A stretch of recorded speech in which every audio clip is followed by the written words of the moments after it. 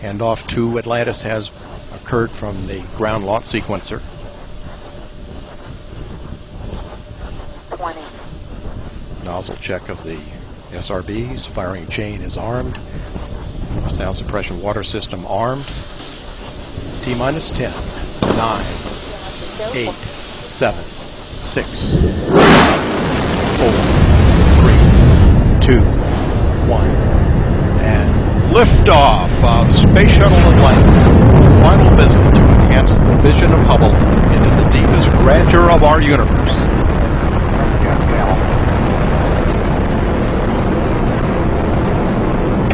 Bypass across the board, Scooter, no action.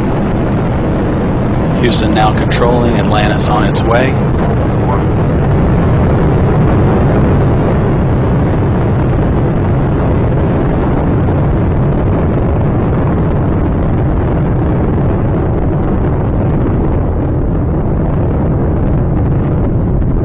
Atlantis on its way, all three engines now throttling down as the vehicle passes through the area of maximum dynamic pressure.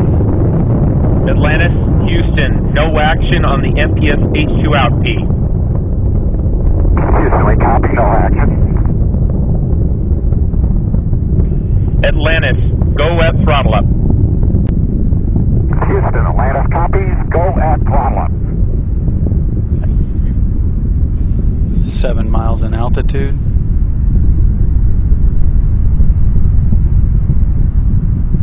Altitude 49,000 feet.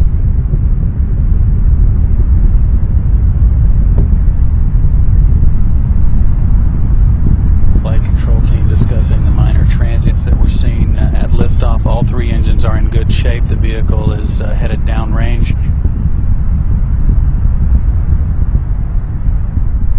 All three hydraulic systems in good shape, as are the fuel cells. Atlantis is 18 miles and altitude, downrange 23 miles. Already traveling 2,500 miles per hour, approaching staging, the burnout of the twin solid rocket boosters, which have been burning fuel at a rate of about 11,000 pounds per second.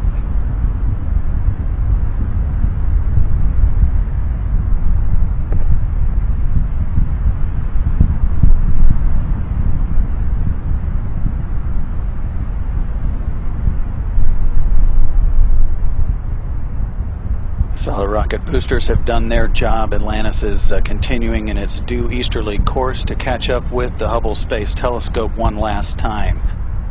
Altitude 35 miles, downrange from the Kennedy Space Center 51 miles, altitude 195,000 feet. Atlantis is traveling 3,300 miles per hour. Again, all three main engines are in good shape, as are the hydraulic systems, the auxiliary power units, and the fuel cells. No issues heading to orbit.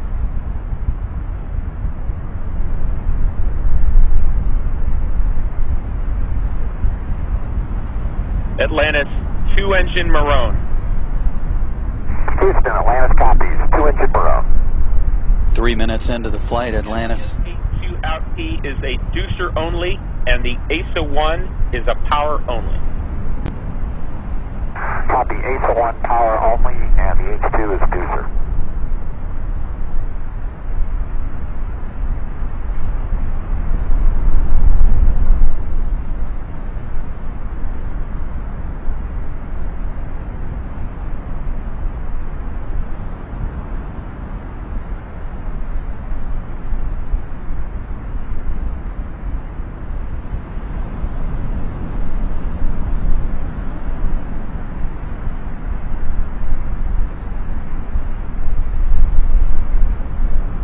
Approaching 4 minutes into the flight.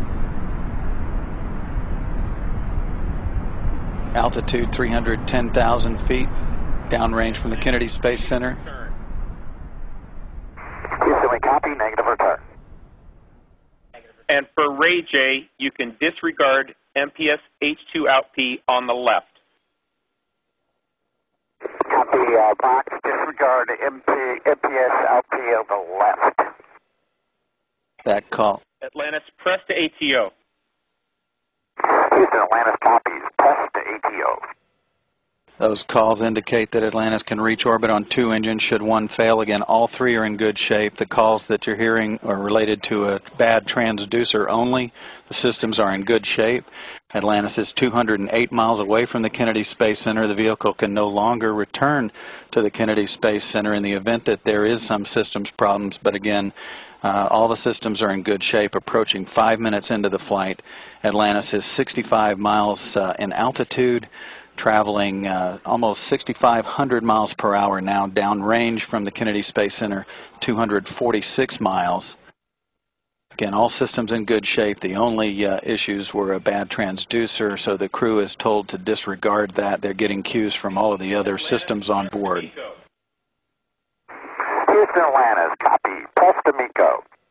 5 minutes, 20 seconds into the flight, Atlantis can reach a safe orbit on 2 engines now, but again, all 3 are in good shape. Atlantis, single engine, ops 3. Houston, we copy. Single engine, ops 3.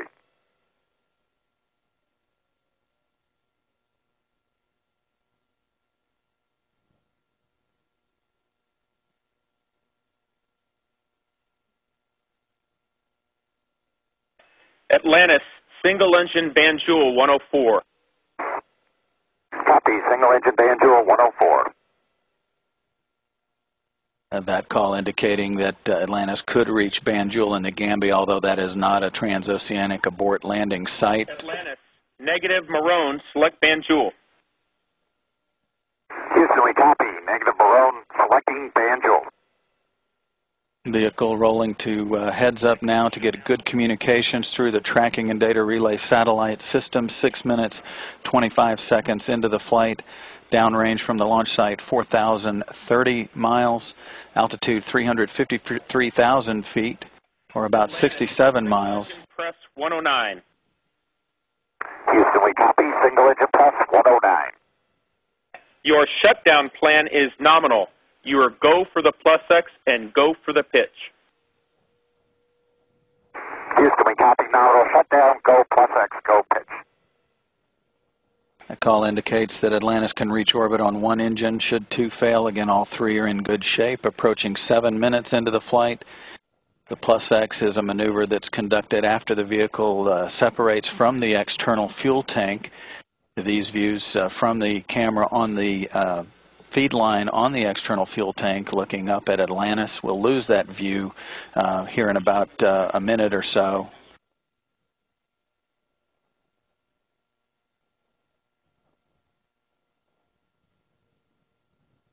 Atlantis, the deucer's going to toggle, no action.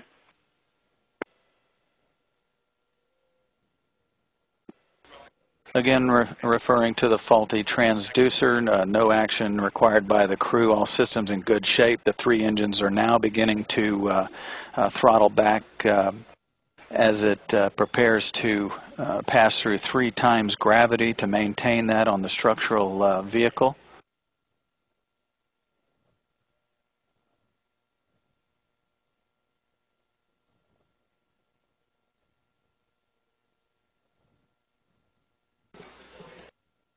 And Atlantis is just about to move out of range of the Merritt Island tracking station ground site. We expect to lose the view from the feed line camera as the vehicle approaches the point of main engine cutoff here in just a few seconds.